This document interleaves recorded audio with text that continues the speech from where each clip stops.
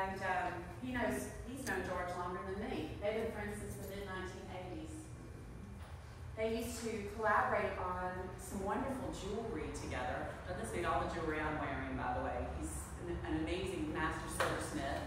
They worked on incredible projects together. He also paints, stone carving, all kinds of things.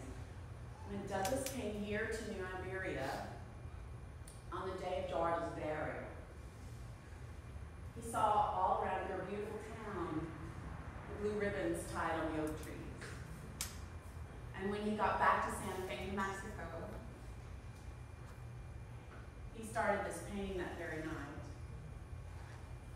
And the way he described it to me, of course, here's your blue ribbon, yeah? And he has blended George's two most iconic symbols, right? The oak tree and the dog. And then he said he was surprised at the cemetery about the brass plot, or cover for the grave.